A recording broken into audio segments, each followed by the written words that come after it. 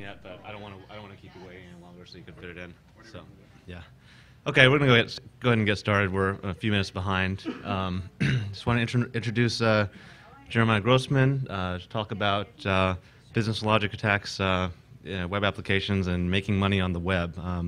For those of you who haven't kind of read the preview of the talk, it's pretty entertaining. I saw an earlier version of it at OWASP, I guess last fall, and there's a lot of fun little stories in here, and you can learn some fun web attacks along the way. So without further ado, Jeremiah.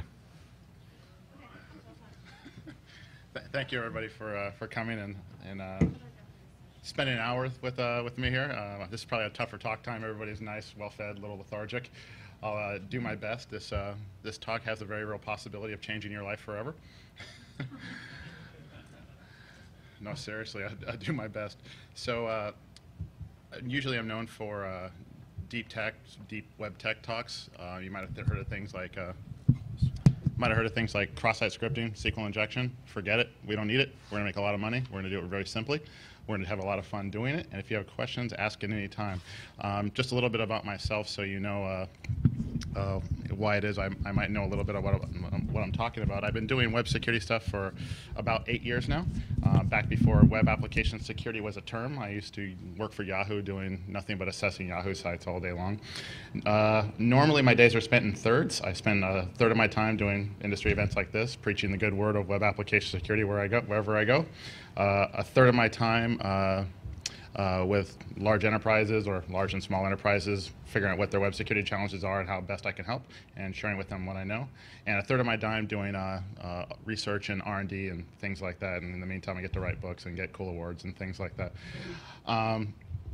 So a lot of the work that we do at White Hat is the background for this talk here. Unfortunately, probably 95% of the work that we do at White Hat, I can't talk about specifics of. It's really unfortunate because a lot of cool stuff that we do behind the scenes, lots of really, really righteous hacks that I can't ever talk about, ever.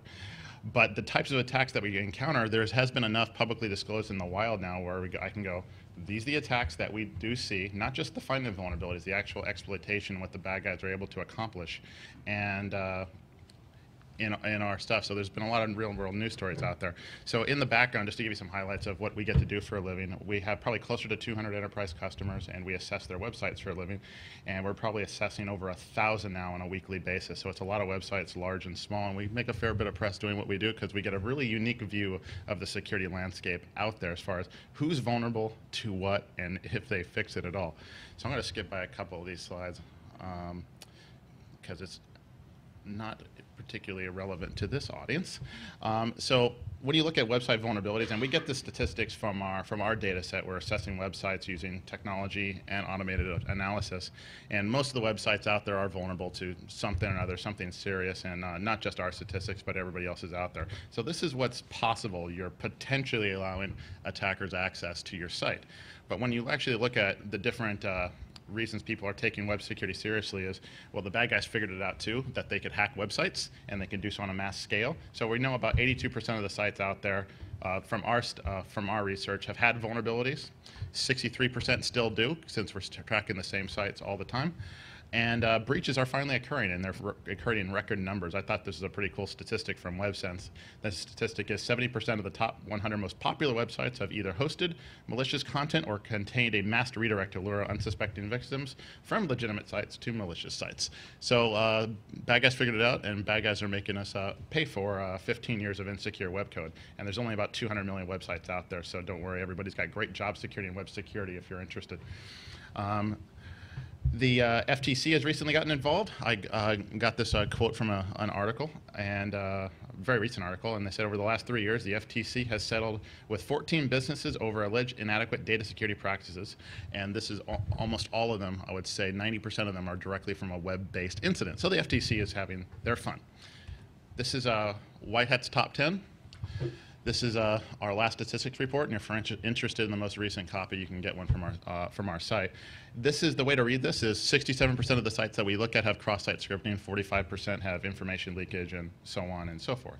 Now, you're familiar with the ones called cross-site scripting, SQL injection, and some like cross-site request forgery, especially cross-site scripting and SQL injection. We can find those with a purely automated approach fairly reliably, and the bad guys love using this stuff. And when they're exploited, they make a lot of noise. The other ones that is kind of the hidden ones in the industry that vendors really don't like talking about because they can't automate the finding of. It usually just takes a rotating of a number at a URL to jump into somebody else's account, but those are the ones with the arrows over it. And you don't see these talked about all that often in web security, but those are the ones we're going to particularly focus on because they're really easy to exploit and they make a lot of money when you do. So if you can stay awake through the whole hour, we're going to go from $0 figure hacks all the way up into 9 figures. And considering the current economy, I'll show you how to make 9 figures using purely legal tactics. So your ethics might be better or worse than mine. We'll see. So why are business logic flaws important? Because that's the loose term we like to use in the industry. What's the problem with them? Well, QA overlooks them. QA's job is to test what software should do, not what it can be made to do. Fundamentally different principle. Okay, they'll say, does this when you click on this button, does it transfer money? If I go, well, I want to transfer money out of that guy's account into mine and make it do something other than that, they usually don't test for that stuff. Scanners can't identify them, and there's a very easy reason for this. They lack intelligence. They don't know if something worked or not. They lack context. A lot of times they can't tell if they're logged in or not. If they rotate a number at a URL and they jump into somebody else's account, it's just data to the scanner, and they have lack contextual knowledge. And this is a really difficult problem to solve. You run into the Turing problem all the time in our space. Web application firewalls and IDSs can't defend them, at least not reliably. At least I wouldn't protect my website with them on these particular issues. I might for other ones, but not business logic flaws. Because many of the attacks that we're going to throw at these websites, and they're very easy to do, will look like there'll be purely normal website traffic. There will be no shell meta characters or anything like that. Just real traffic that'll look like every other piece of traffic on the site. And business logic flaws equal a whole lot of money. So we've spent the last 3 to 5 years looking at cross-site scripting, SQL injection, and in 3 to 5 years, those might be on their way out if we're lucky. Maybe not CSRF, but business logic flaws will persist because they're really difficult to root out. So we're going to start from very low dollar figures and end up with the 7-figure hacks out there. And so we'll start very simply because business logic flaws comes in all shapes and sizes. And we'll start with the very, very simple one, online polls. So everybody here has probably at least seen, if not filled out, an online poll of some kind. They might be political, they might be just personal interests on some blog, but there's no niche too narrow or too wide so you can have an online poll. And online polls do have a way of swaying public opinion on different things like that. And so this one particular online poll was an Austin, I'm sorry, the way it's described, there's the Westminster Dog Show, for those that are familiar with it. Well, there was an Austin dog that won the contest. So this particular newspaper set up an online poll system where people can upload their favorite Austin dog, and you can vote on all the dogs in Austin. So this is the way they did it. And whoever would win, they wouldn't win praise or anything like that. They always get their name in the newspaper, and they would get bragging rights. So no, that's nothing other than that. So all you did when you go to the website is you would upload your dog's picture, and you get to vote yes or no. Very simple process. And the way the contest was tallied, it was not about total votes, but instead about percentages. So it was a ratio between yes votes, this is my favorite dog, or I like this dog, or no, it wasn't. So in this particular system, there was 3 ways to cheat. And the first way was to place a lot of positive votes in the dog that you like. Just click yes, yes, yes, yes over and over and over again because they didn't have any security mechanisms to prevent that. So that was one way, just the standard ballot stuffings. You can do ballot stuffing in the opposite direction where you can cast negative votes towards your competitors and overwhelm them that way. Or the third one, which was kind of interesting, was during the last minutes, if you could time when the results or the contest was going to end, you can put in your dog at the last minute, press yes one time, you have a perfect ratio of 1 yes to 0 no's, and you win the contest. So a good friend of mine, you might know him, Robert Arsnake Hansen. Who's here heard of Arsnake, right? So he's from Austin, and so Austin, being the super hacker that he is, his girlfriend's coworker, and this is the plight of the web hacker, right? So his girlfriend's coworker asked him to help her dog Tiny win the contest. So he begrudgingly consents, and so he goes forth, and he fires up, Burp Proxy, his favorite hacking tool, And he just takes the path of the least resistance. He submits 2,000 votes. He uploads Tiny's picture, submits 2,000 votes, uses burp, rotates it through, and boosts Tiny into first place. So logs off. He's good to go. He's gonna, show his girlfriend how big a man he is, and win an Austin dog contest, polling contest for the local newspaper. And so the contest ends. So Tiny's boosted into first. And so what happens, the contest ends, and this dog comes out of nowhere. Choo Choo comes out of nowhere and totally pwns Tiny with technique number 2. So apparently that dog's owner cast a bunch of negative votes, towards Tiny, and using technique number 2, and caused our snake to lose. And I'm sure his girlfriend his fiance was none too pleased with this particular issue, but it kind of shows where web security has gotten to, where one of the better web hackers in the world can't easily win a online polling contest in the city of Austin for Chihuahuas. So. So, just kind of shows where, web security can start very simply, and people are actually looking for these things for, just bragging rights. All right, enough with online polling. Let's move on to CAPTCHAs. All right, everybody's seen these by now. Probably seen them, hates them. I do too. But these are CAPTCHAs. It's a system to tell the difference between humans and automated robots that are designed to spam the hell out of our systems. And so loosely what they look like. And the reason that bad guys want to defeat these things, I'm sure you guys know this stuff, is bad guys want to defeat these CAPTCHA systems so they can spam us. So they can spam us with webmail, spam us with social networking things, register accounts, and all sorts of things. And CAPTCHA technology, I think the first time it was used was back when I was at Yahoo in early 2000 in conjunction with Carnegie Mellon. But they're ubiquitous out there. You find these in blog comments and things like that. And we need these things to be strong, otherwise we get inundated. And there's 3 different ways that CAPTCHAs can be defeated, and I'll walk through simply the 3 high-level methods. There's a flawed implementation, and there's all different flaws in these things. Let's say the entropy in the answer is not that large, where you can kind of guess the answer, or if you answer it one time with a human the first time, you can reuse the same answer over and over again. So I created a CAPTCHA effectiveness test that you can kind of measure the effectiveness of a CAPTCHA, but there are flawed implementations out there, and some of the implementations on the larger websites are pretty good, but once you get down from that, usually you can game them pretty easily. OCR, an attack that has been popular for a while, getting more effective. Now it seems like the bots are better at reading at CAPTCHAs than humans are, so I don't know if that makes them more human than we are at this point. So there's been a lot of research papers in these areas on how to get optical character recognition to read these images, and with enough success rate to make the most automated processes possible. And they work just fine on a lot of the major systems. I don't know if there's any CAPTCHA out there on the major system that can't be broken reliably at this point. So that's number 2. Number 3 is my personal favorite. This is the Mechanical Turk, or I think what did Hoff call it? The meat cloud, right? So what you do is, since there's a lot of sought-after content on there. There might be MP3s, there might be adult entertainment, online games and things like that. So what you want to do is you want to proxy the CAPTCHA. So what you do is you create one of these popular websites, a adult entertainment website, game website, free music, free wares. You set up this website, user comes to the website and says, I want this stuff. You go, okay, no problem, I'll give it to you for free, provided you fill out this CAPTCHA. And the CAPTCHA will come from the target website. Let's say you're trying to sign up with a whole bunch of Yahoo Mail accounts. You go to the Yahoo Mail account, you grab the CAPTCHA, deliver it to your user, they fill it out, and they proxy the service back in. So as long as you have enough visitors coming to your website with sought-after free content, then you can automate this process using the Meat Cloud. So no one has a really good solution for this particular method, and it's highly effective.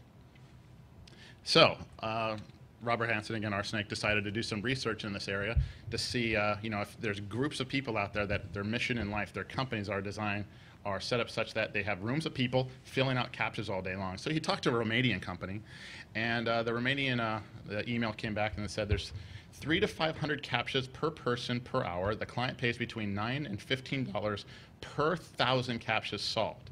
So it kind of gives you an idea of the business economics. The team works around 12 hours a day. Imagine having that job. I think your jobs are bad. That means that they can solve somewhere around 4,800 CAPTCHAs per day per person, and depending on how hard the CAPTCHAs are, that can run you around $50 per day per person. That's his estimate. All right. So he posts this blog post up there, and all of a sudden, a bunch of other companies, I guess, show up, and one says, "Hello, I'm from Vietnam. We group with 20 persons. We work some site, Rabat, Ruble, look. Our rate $4 per 1,000 captchas solved." So that was kind of interesting. More piled on. Said, "Hi, hope you're doing well. We the leading data processing company in Bangladesh. Presently, we are processing 100,000 captchas per day by our 30 operators." Some kind of weird call center. We have a well set up, and we can give you the law rate for the CAPTCHA solving. Apparently, their CAPTCHA solving is better than their English. $2 per 1,000 CAPTCHAs. That's interesting. And then there's somebody else emailed, commented after, we're interested in data entry work. I don't know where this came from. So, sign of the times, I guess. Then I like this particular quote from ZDNet, the Zero Day blog. It says, "No CAPTCHA can survive a human that's receiving financial incentives for solving it, and with an army of low-wage India CAPTCHA breakers." So, actually, I'll just ask the audience real quick. Is CAPTCHA breaking in this method, is this legal? Probably is, sure. For my sake, who cares? You're only making a few dollars an hour. I would like to make more. So let's move on. Recovering someone else's password. It's a feature. Everybody forgets their password from time to time, even those of us in this room.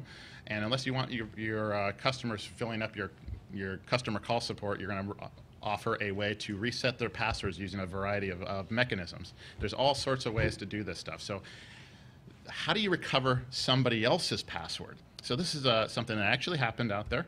This was a case study that came to light on Sprint. How to hijack a Sprint user's account with just a cell phone number. That's all you needed, Sprint cell phone number, because they had a password recovery flow on their site.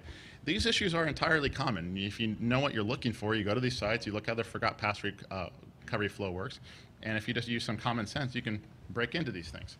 So in this particular case, if you had the person's cell phone number, you could you can break into their account, change their billing address, order cell phones to a drop location, and leave the victim paying the bills.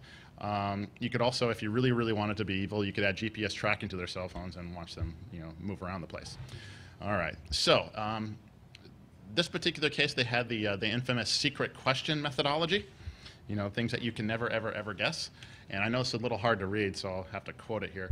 You had to get 3 questions right that are 3 multiple choice questions.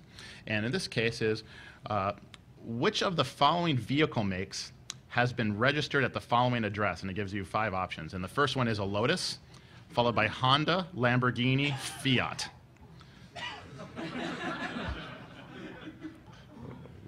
Okay.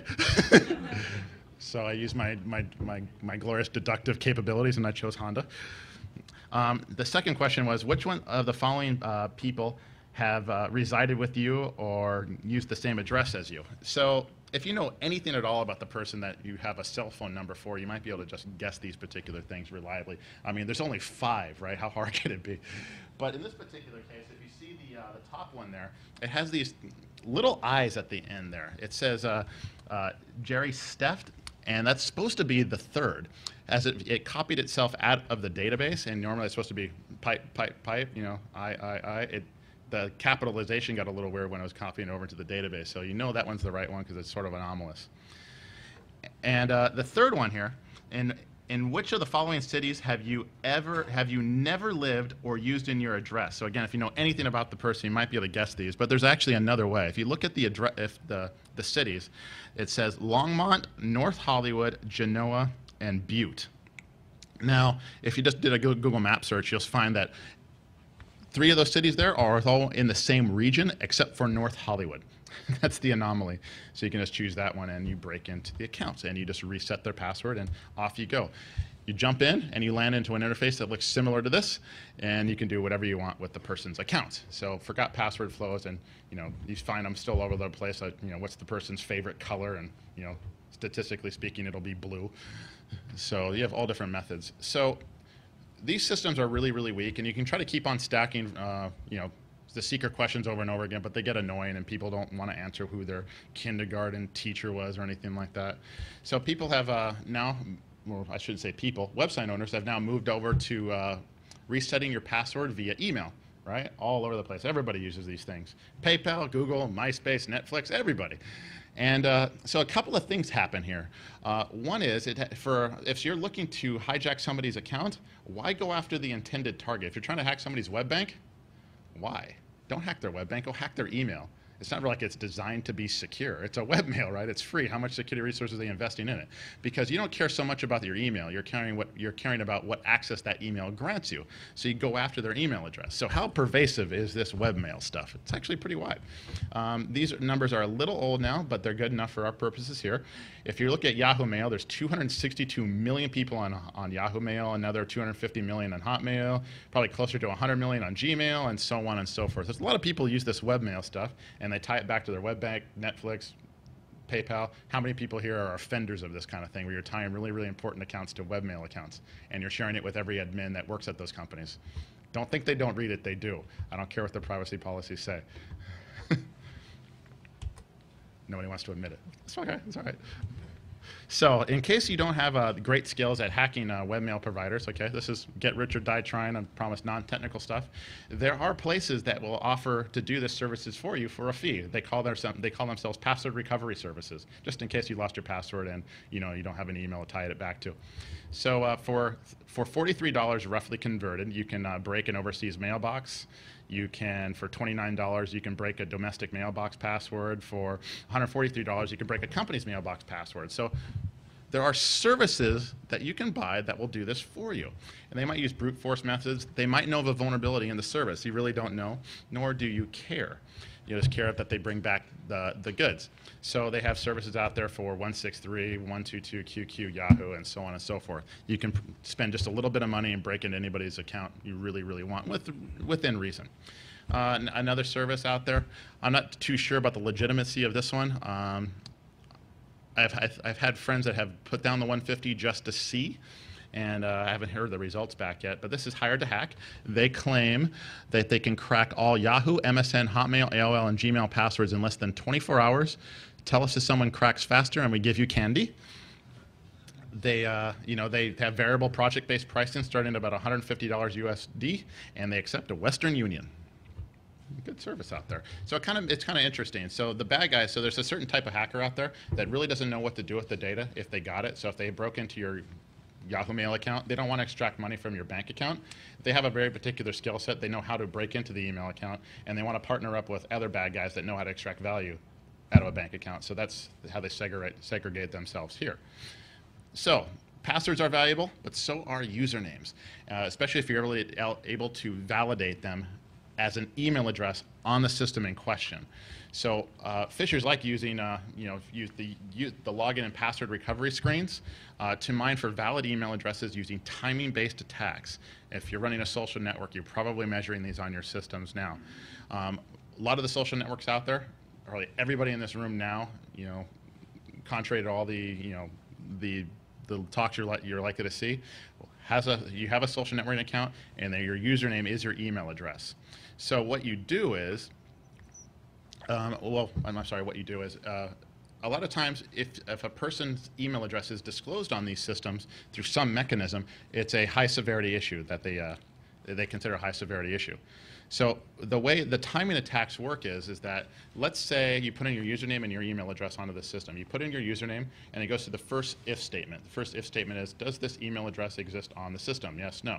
If it does, it moves on to the next phase, which is, does the password match the hash or whatever it is? And that's the next phase. However, if the username doesn't exist on the system, it never gets to the second if, and hence a timing delay.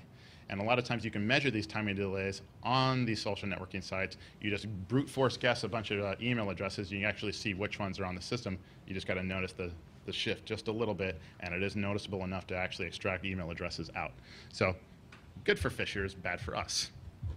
Any questions so far? I want to get to the real cash, so we're just moving a little quickly.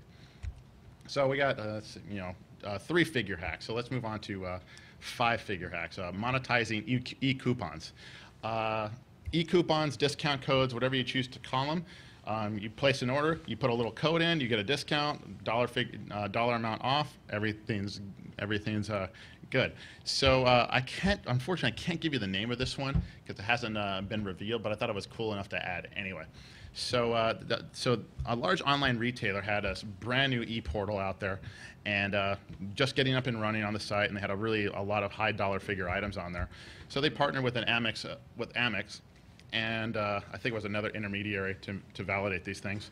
And so the coupon gifts were actually Amex one-time 16-digit credit card numbers in a manner of speaking, that anywhere from a few dollars to a few $100s, whatever the case may be. And the numbers weren't exactly sequential, but they were verifiable. You know how credit card numbers normally work.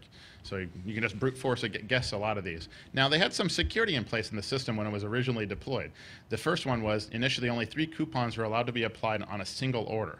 That was until the business saw people putting huge orders in there, right? Because the site got really popular. So they wanted to put huge orders on there, but people wanted to add more than 3 coupons. So the business just decided, without really thinking about it, well, let's just drop the 3 coupon limit and go on from there.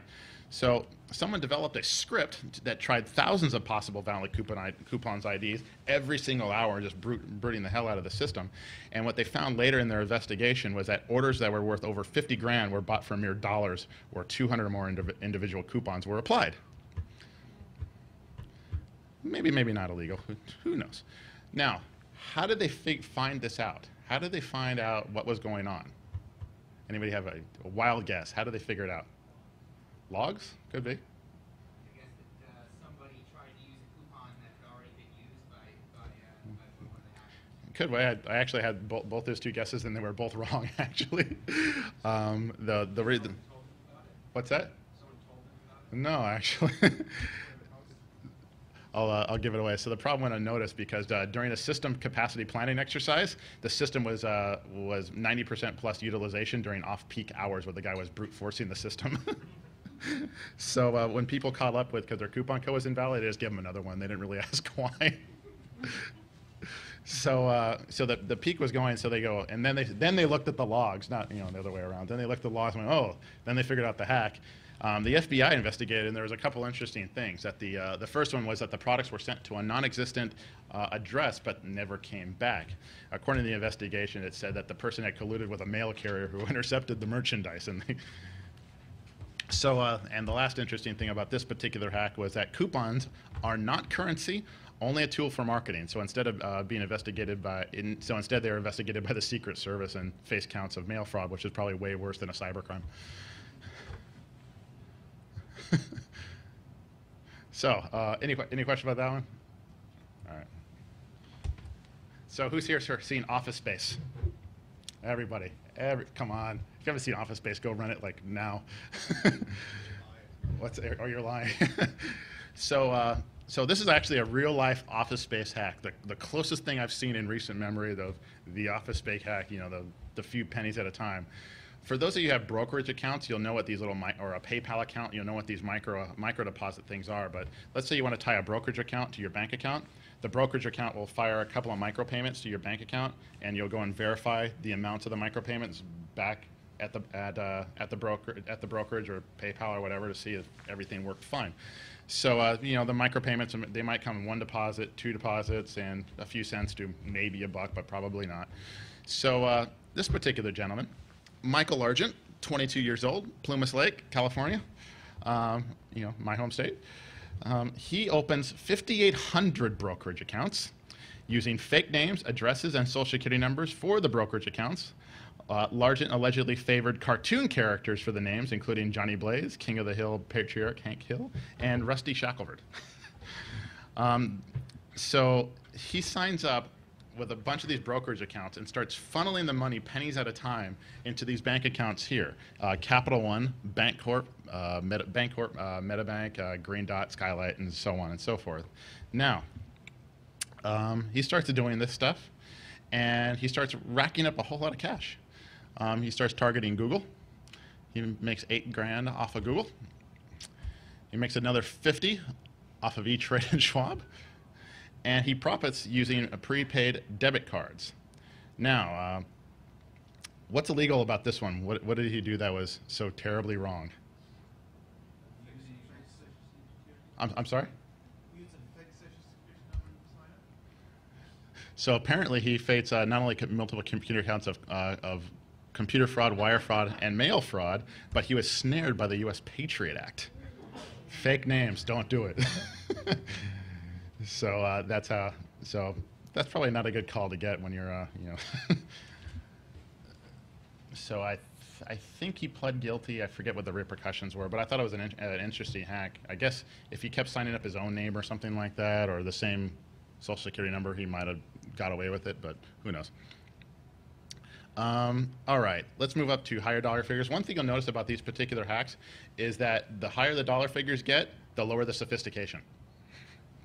Strange how it works. Now, people buy things online, or you buy things any place, and sometimes people get buyer's remorse. They don't want what they ordered, order the wrong thing. You know, your spouse didn't like that particular one or whatever. So you want to cancel the order before it gets shipped out to you so you don't have to ship it back. So people order things all the time, and there's a certain amount of churn rate. So when you order something, you have to have a facility to allow the user to cancel the order and for that to go back to the order fulfillment center and cancel and stop the order. So, and so people do that all the time. One person by the name of Quantina Moore Perry, 33 years old, of Greensboro, North Carolina, she tries this.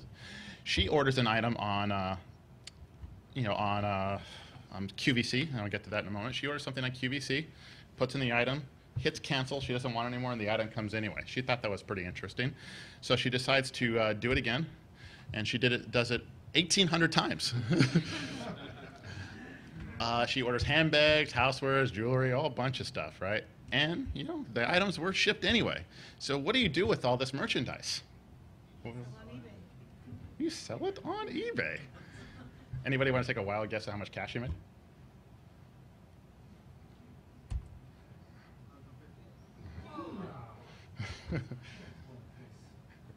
Now, here's the interesting one here. So that's nearly $500,000 by pressing ordering and hitting the cancel button. Okay. Now, how does this person get caught? What? I'm sorry? Could have been. That's actually pretty close, actually. So apparently the QVC became aware of the problem because somebody on eBay who bought the item noticed it was still in QVC packaging. So you know, she pled guilty to in federal court to wire fraud. But the interesting thing that's happened as I was digging into the research here, you know, if she had repackaged it, you know, and put a better, you know, stamp on it, would have been okay. So I went to the FTC website and found this this interesting thing on their frequently asked questions. It says, question, am I obligated to return or pay for merchandise I never ordered? They say, no. If we receive merchandise that you didn't order, you have the legal right to keep it as a free gift. It's questionable. So I'm not a lawyer, but Yeah, it would have to be within the original intent of clicking. I don't want to test it. But would have. How long did she get? I actually don't know. It was a plea deal. Kind of like no restitution. She'd probably fined a whole lot. Probably didn't have to do any jail time or whatever. I don't know for sure. That might be right. I have the reference in there if we want to look it up, but People get apparently so. I mean, maybe she would have stopped at 200 grand. She would have been cool. What she also don't know is how many other people did the exact same thing and perhaps didn't get caught, or on not only QVC but other sites as well. People could be doing this today. I really have no idea. Nor will we ever know.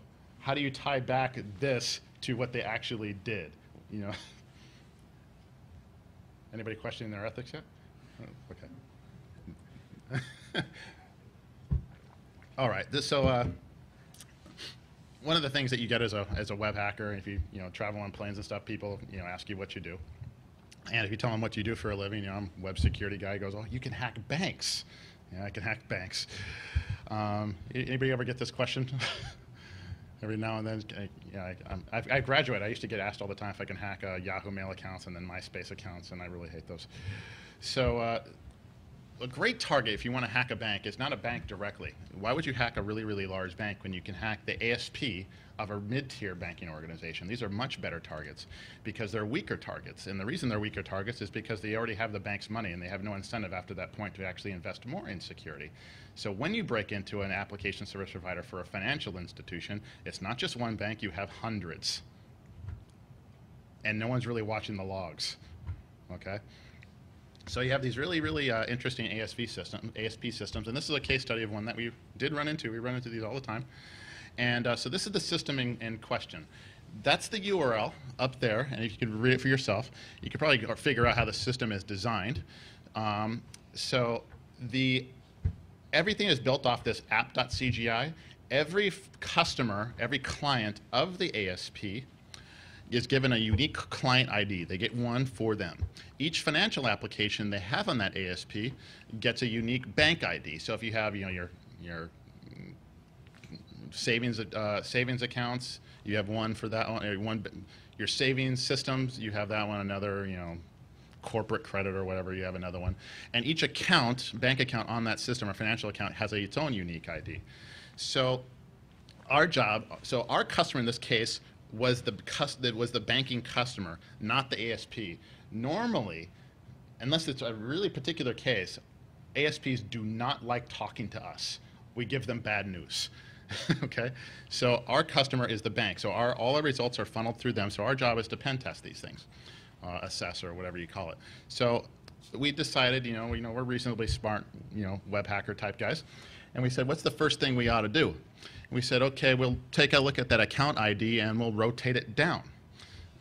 Cool, total the number, going like super hackers.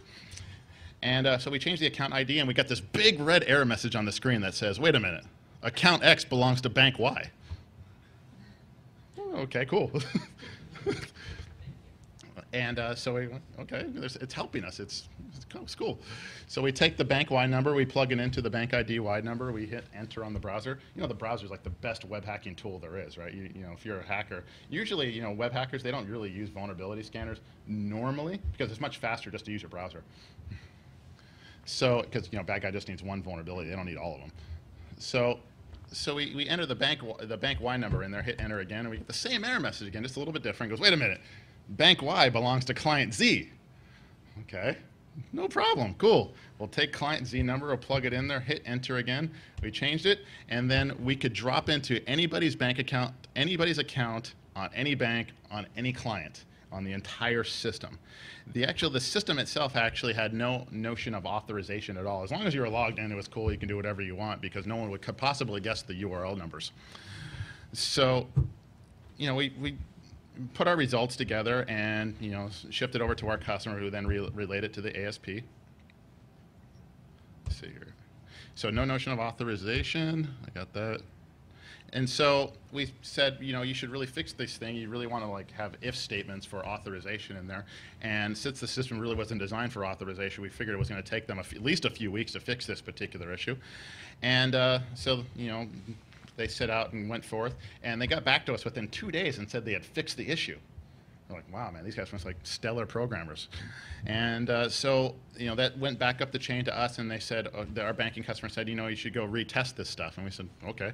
And so we go back into the system, we do the same process, and there's no error messages in the system. We hit enter, and no error messages come up. But our old URL still worked cross accounts. So, we used a great hacking technique called view source. Apparently, they just commented out the error messages in the HTML of the page. So, let me tell you, that was a really interesting conference call. And at the end of that particular conference call, they said the back-end business controls would prevent these issues. Like, okay. Who are we to disagree? They said they had back-end controls that prevent you from wiring money out of somebody else's account into your account. So we said, okay. So we start testing these particular issues, and we start wiring money between our accounts, and we get this check in the mail. That's made out to WH Test in the amount of $2. So yeah, we're making a lot of money. But it showed that it worked. And so that was, a couple of weeks later, we got this checks, and a couple of months later, the issue went unfixed. Okay, it's a long fix, and the ASP really doesn't want to fix this stuff, so known issue. Okay, but a couple of months later, we got word back from our customer that said one of their customers' accounts was hacked via this mechanism. $70,000 was illegally wired to an Eastern European country. The money was not recoverable because of the time that it took to find out. The ASP definitely lost a customer. The number of of other customers affected was unknown. It was not disclosed publicly. And there it went. That's it. You change the number to URL and you make 70 grand. How many here could think they can manage that particular process? Don't think it's any more secure today. All right, so we're at 5 figures, well, high 5 figures. Let's move on to bigger ones. Let's move on to 6. Affiliate scams. So you have online merchants. Well, you have affiliate networks. Now, let me explain affiliate network and the players behind it. So you have merchants. Merchants run websites, have products to sell, and they pay commissions to affiliates, those who drive traffic to them. If the user clicks a link, the affiliate gets a commission. If the customer buys something, affiliate gets a commission. All just depends. Affiliates are the ones that control a whole lot of traffic and push people through the system, and they get paid on cost per click, cost per acquisition, a whole bunch of other crazy acronyms. The customer is the person who buys stuff, and the affiliate network is the glue that binds it all together and creates a network. So that's the players when you talk about the affiliate revenue industry. Okay, that's the network, and there's a lot of dollars flowing between these particular systems. If you don't believe me, ask Google, because that's their entire business model. So you have affiliate networks on Google, eBay, Amazon, every major website, Commission Junction, you name it. Now, a lot of money to be made in this system if you know how to game it. Before we show you how to game it, I'll show you how it's supposed to work. All right, so first thing you do if you're an affiliate, you demand a lot of traffic, you run a really popular blog. You sign up with an affiliate network and you get a special link, and the special link looks something like that. You get a link that goes back to the affiliate network, and you get an affiliate ID, like 100 or something like that, depending on who you are. The way this works is, should a user click on this link, they go navigate through the affiliate network, they get redirected to the endpoint, but that user gets cookied with an affiliate ID of, looks something like that. The user gets cookied with affiliate ID with your ID in it. So in the event that they click or buy something, you get paid, and that's how they track the system. So if the customer buys something within the next period of time and the affiliate cookie still exists, you get a little bit of revenue. Okay, that's how the system is supposed to work. Now, if you use really, really effective search engine optimization tactics, and all this SEO guys are using web hacker tricks with cross-site scripting and stuff to spread their links out there and bots and all kinds of stuff. Want to know why CAPTCHAs want to be broken? That's this method here. So if you're able to drive a whole lot of traffic legally or illicitly, you can make a lot of money. So I'm not going to attest that this particular guy cheated the system, but this is how much money there is to be made. Okay, this is a Google check, and I'm sorry it's a little small. Let me blow this up for you here. That's a Google check for almost $133,000, and they pay on a monthly basis normally. Is that enough money? Okay, maybe it's not for me actually. This guy here, this one. Okay, let me blow this up here. That's 901,000. Now, everybody got real quiet. It's either I'm like missed the mark, or everybody's like, Now, in all fairness, this is for this. I'm sorry, what was it? So, in all fairness, this particular check here was for 2 months because the bank bounced the first one because it was too large. Now, how do we make these dollar figures here using cookie stuff, using a particular method? This method has been used since '99. Okay, a lot of money here. So how do you game these particular systems? Okay, this is a term called cookie stuffing. Some of you might have heard of it. It takes one line of code to pull off. So there's nothing in the world that says to cookie a user with your affiliate ID that they have to click a link. All they have to do is generate a web request that you told them to generate. You don't have to click. All you have to do is when they visit a page that you control or you control some code on, that's normally you put it in a little Ahref and they click it, but you can use an image tag as well, and that auto-generates the click and they get cookied automatically. You can use an iframe too. Want to know why all those iframes are around? That's one method. If you ever looked at your browser, after you've been to an infected page, you're going to be loaded up with about 1,000 of these little affiliate codes, right? Because on the off chance that you buy something in Amazon, they're getting commissioned. Real quiet again. So imagine you can place these one little liners in comments on blogs, social networking profiles. You can spam users in webmail. Any place with HTML, you just put this little piece of code in there, and that's it. Yes, sir? They've got to be blocked. Yeah. But they weren't blocking it until recently, relatively. So about 2005, these SEO sites here and many, many like them were trading these tricks around, and the affiliate networks and the merchants were figuring onto this. So about 2005 is when they finally caught onto it. Okay, and so they got wise to cookie stuffing, and they started tracking the refers. Because if your site is supposed to be, let's say Jeremiah Grossman's blog, and all of a sudden my affiliate network, my affiliate traffic is coming from MySpace, that's a dead giveaway that something funky has happened. They go investigate. So, cookie stuffing circa 2007. Okay, web hackers won't be denied. So, what do they do next? The affiliates start posting their code on SSL web pages. Why do they do this? Because according to RFC spec, if you're on an SSL web page redirecting traffic to another off-site SSL page, it will not send the refer, because that is a security violation. Untrackable. So all the requests that are sent to the affiliate networks are devoid of a refer. And if you don't want to use the SSL method, there's other ways to mask it in IE. You can use JavaScript and strange tricks with the meta refresh and get it to suppress the refer all the same. Yes, sir. What percentage of the increase in SSL traffic that gets reported is due to that? Got no idea. No one really wants to find out because all the incentives are misaligned. The affiliate networks certainly aren't going to report it. Merchants have no way of tracking it, and the bad guys certainly aren't going to tell anybody. No one's really investigating. There have been a few court cases around this stuff, but no one really knows how big this particular fraud actually is. So, take it for what it's worth. Was there any other questions on this one? Why don't they just put... It's interesting. I like the fact that they're using refer. That was actually what refer was originally designed to do. That was the idea to allow. But why don't they just have a cookie that has an HMAC on it that binds it to a user identifier? So instead of creating a cookie that says, here's the affiliate ID, if the cookie is being generated by the idea is that the cookie is generated by the affiliate program. The issue is not the validity of the cookie, is that you're forcing a user to send a request they didn't intend to make or didn't know they made. So it came from the user. That's being dumped.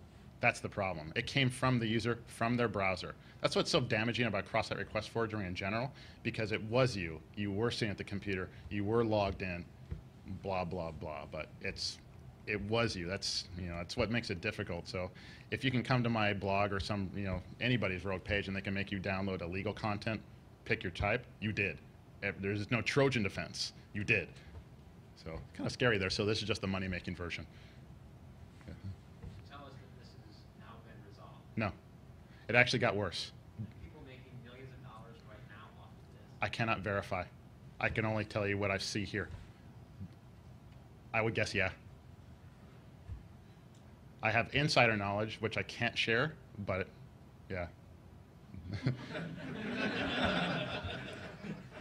So, but think about it here. The affiliate networks, they're not going to investigate. Why would they? How can the merchant investigate? They don't know. It's just the price is just the price that they're paying for the traffic is just going to naturally adjust compared to make parity, but there is loss. So are you saying if they cut a check for $1 million to somebody 1 month, they just say great? Yeah. They don't look and see who this person is, or? How much is their check? Who knows?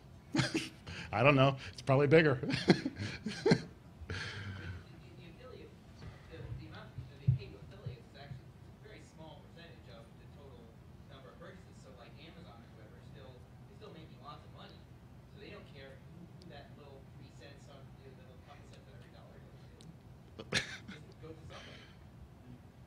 Hold on. Yeah. They would care because they don't need to pay it, right? Because the user was. If it's a fraudulent click, if they don't pay out to the affiliate, they don't get paid either. So that's the problem. Yes, sir. Can you tell us what the largest amount you know of is? At least 7 figures. But again, I can't. Please don't believe. I can't. I can't give you a No, resource. I said if you can tell us. Yeah. Is there a law that makes this illegal? Got no idea. No one's been prosecuted. There have been cases of fraud where they'll kick you off the network and then you get to re-sign up again, but that's about it.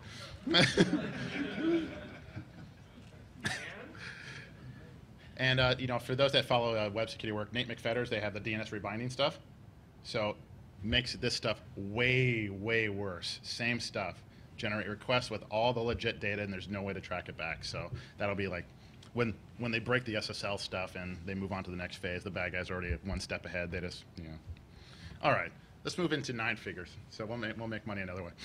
So stock market's a little shaky these days, but you can make money on the way up as you can on the way down. So how do you make money on trading on semi-public information? How do you get semi-public information? So this is, again, real-world case study. This happens. Ken cite it, and it happens many more times. I just can't tell you which ones they are. So Business Wire, for those that are not familiar with Business Wire, they have 2 types of subscribers. One is the companies that are issuing press releases and the subscribers that consume said press releases. So when you put a press release on Business Wire, they give you a nice predictable URL there. Under press releases, it's dated and it's ID'd. And if you want to put an embargo date on there, say, don't link into the website until this date, you can. So Business Wire, in this case, had these predictable URLs here. And if you just asked for those, so they don't get linked in and broadcasted out to the site until the embargo date is hit. Does not mean that the file is not there, though. So just because you can't see it doesn't mean it's not there. And the only security Business Wire had on this particular thing, we call this predictable resource location, was that you had to be logged into Business Wire. There was no authorization check whether or not you could actually get the file at that particular time. So bad guys figured this out. In this case, the bad guys were an Estonian financial firm. They discovered the press releases were named by these URLs in a predictable fashion, started crawling through the site, grabbed these press releases, and you know, started trading. And before the SEC found out, they had profited right around $8 million on the information that they had gleaned. So the question is this illegal?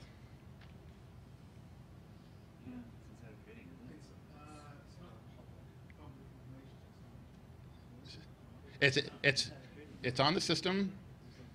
Yeah, but they're not even here, so they can't possibly know anyway. So let's just leave it. We don't know for sure. I don't want to get that call from the SEC, so that's probably not a very good thing. So, however, there's a related case that I'll describe for you now that gives that sheds light on this. It's not web related, but in this particular case, there was a Ukrainian hacker. He breaks into a company called Thompson Financial, steals a gloomy announcement, an earnings report on a company called IMS Health, just hours before it's set to release in the market. He's betting the stock would go down, puts in $42,000 converted of sell orders, and for a Ukrainian person, that's a sizable amount of money, so you gotta know that they were sure of what they had. This person hacked in, okay? Cyber crime, you know, hacked in. There was no like weird esoteric web hack, no, they hacked in. The stock falls, nets 300 grand. The broker raises some red flags, called the SEC. They freeze the funds. And hacker, you know, gets a lawyer. They go before the court, and the judge decrees stealing and trading or hacking and trading does not amount to a violation of securities laws. The person is not an insider. It's not the data they're talking about. It's the person. Not an officer of a company, not an agent of the company, not an attorney for the company. He's an outsider. You can trade on insider data provided you are not an insider. They release the cash.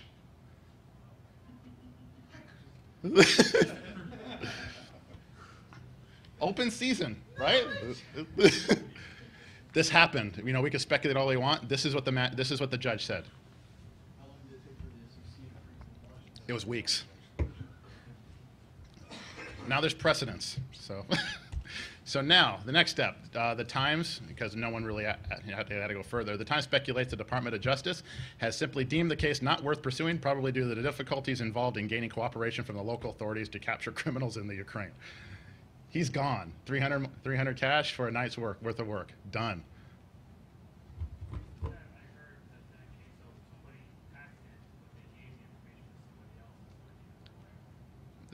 I don't think that's this story. At least that's not what I read in that particular story.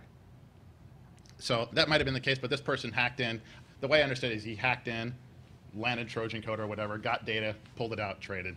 So, all right. So now we have pump and dumps. And we have the reverse. We have what we like to call poop and scoop.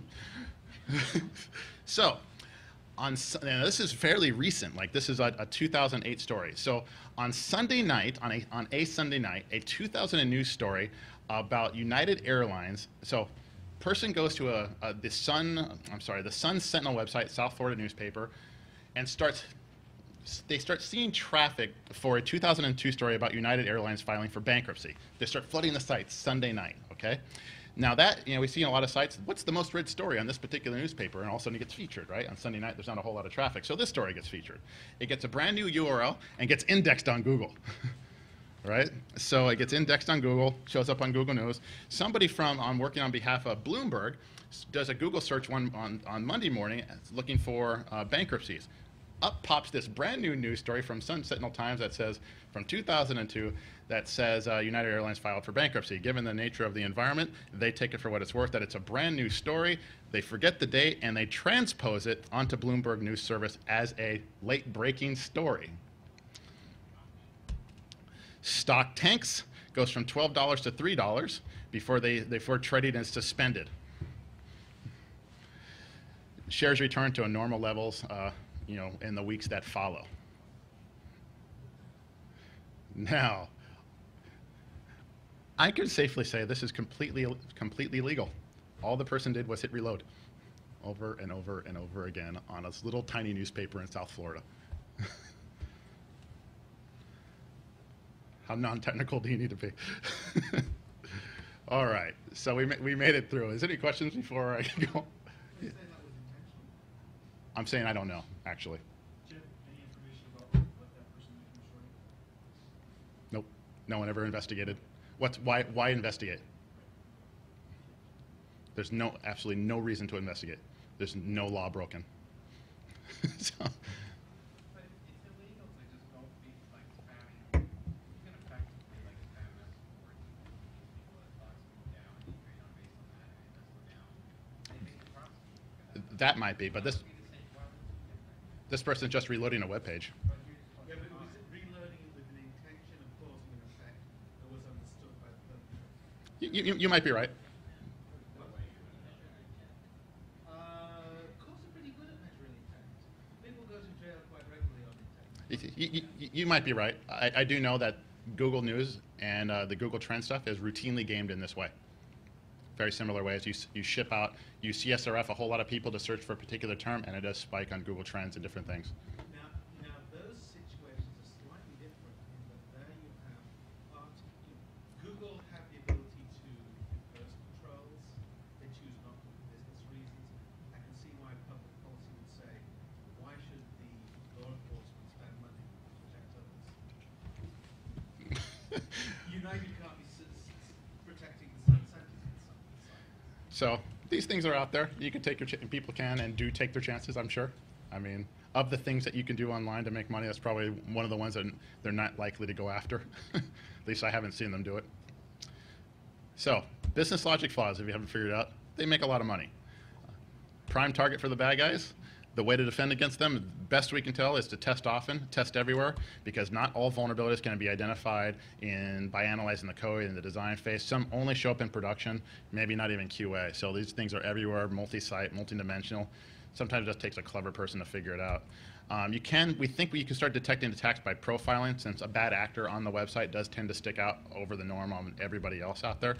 So I am tracking companies that have technology solutions for this stuff. It's not us, but other people. Because all of the attacks, the traffic does look legitimate. It looks like everything else. None of the things that we did here have any shell meta characters or script tags in the URL, because we don't need them. So, what did we learn? Because we're running a little bit over time here. So, solving CAPTCHAs, it gets you 4 figures. Manipulating online payment systems, that'll give you 5. High 5 figures for hacking banks. You can scam e-commerce and make 6. You can exploit affiliate networks for a high 6. You can game the stock market for 7. But if you can pwn arsenic in a Chihuahua contest, no, that's priceless.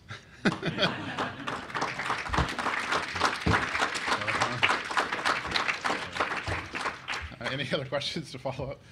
Okay. Don't do anything I wouldn't do or would, whatever the case may be. Anyway, again, thank you all for coming. We can ask questions after if you like.